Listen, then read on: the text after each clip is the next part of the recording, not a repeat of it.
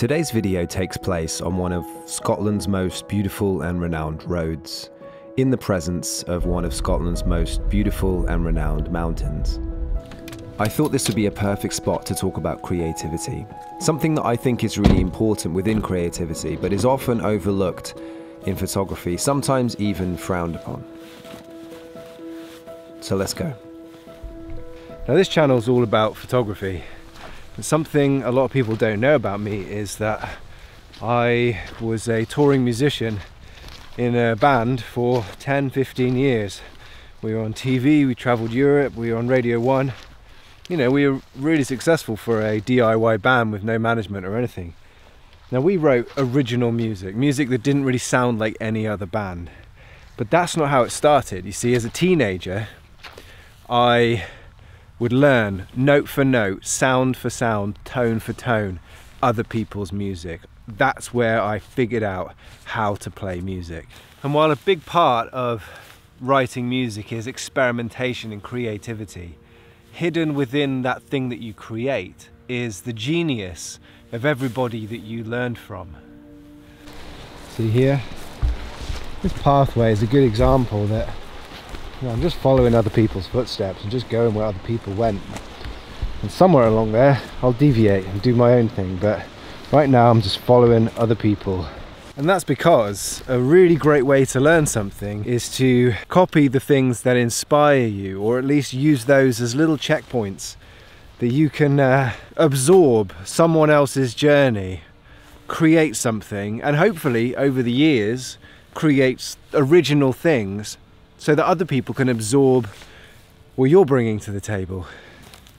See, I bought this book a few months back from a second-hand bookshop in Hay-on-Wye, and I was always coming on this trip up here, and as soon as I saw this picture here of the mountain behind me by John Parminter, this was the adult class winner of Classic View. You see, this mountain is probably the most photographed mountain in all of Scotland, probably the UK.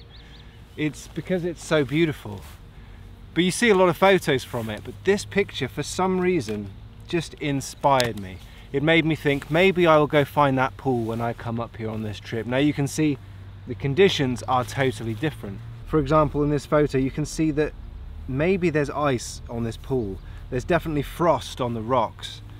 There's sun hitting the top of the mountain from this side, which means this must have been taken in the winter in the morning. And just by looking at this photo and examining parts of it, the things that make it unique, the thing that makes this, I guess, a winner, is honing my skills as a landscape photographer, because I'm having to think, okay, so when am I going to visit this location? Where is the sun coming up? Where are these pools? What is the foreground going to look like? All of these things are actually reasonably advanced things when it comes to landscape photography. And as I've always said, I'm not here to tell you how to take photographs. I'm here to talk about my journey as someone who wants to spend the rest of my life living in the outdoors, taking photos of this beautiful planet that we live on. So my mission right now is to try and find these pools. They're going to be over here somewhere. Now this looks quite similar, but I don't think this is the right pool, but it is a pool. And the point is that I'm going to take a shot here because I've seen something that works, and now I've seen the real location that I think could work too. So let's take this photo and see how it comes out. In case it's not clear, I'm not trying to replicate the photo. I'm using it as a guide to teach myself more about composition, to give myself some training wheels to help me learn more. So right now the problem I've got is, I think that, I'll just take this picture so you can see, right? I think this is a little too wide for me, so that means I'm a bit too close, which means I'm too wide. So I'm shooting at almost 20 millimeters. I think if I came back a little bit and you know, and then zoomed in, it's going to compress it a little bit more, and that'll give me probably more of what I'm looking for. The good thing is I'm right by the road. I went for a hike all around there and I found this spot and I'm right by the road. So if I want to come back here in the winter really early in the morning, or even in the summer really in the morning, then you know, it's pretty doable. I could do this on the way to somewhere. Nice. So now I'm further back, I'm zoomed in, and I'm higher up. And I just take this picture. Trouble is, the camera's too tall for me now, I can't see in the viewfinder. If I snap back between the first and the second shot, you can see what I mean about that mild compression effect from zooming in slightly. The mountain just looks a little bit bigger as I zoom in more. The downside is that I'm not able to exclude that little bit of ground in the foreground as I could in the first one.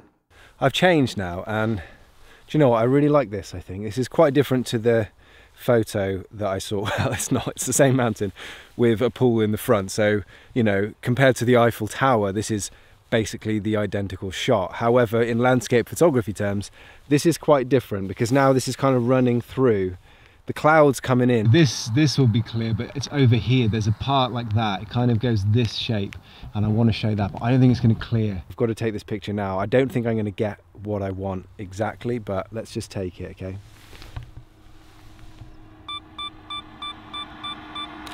I think I found a composition I'll come back to one day. In this shot, I cannot take my eyes off of the foreground. There's just simply too much going on. But the clouds came in and that was my fun over. The rain came as well. But thanks to the inspiration from John's shot, and all credit where credit's due there, I got a step closer to getting something that I might want to put on the wall one day. And so just like the way I learned music, I've taken something that inspires me. I've used that as creative fuel to kind of get me here.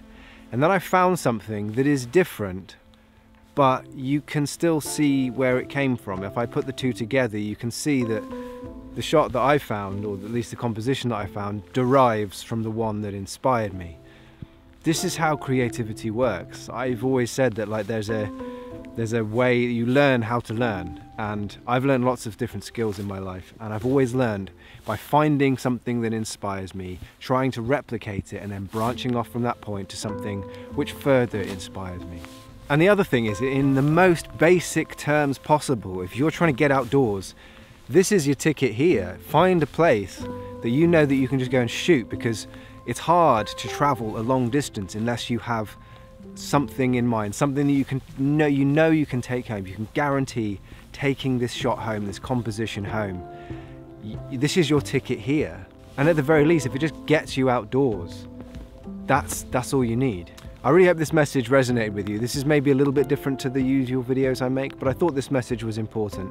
So yeah, do all the things, like, subscribe, and check out this video next if you want to see more about the adventure that we're on in Scotland. Thanks very much.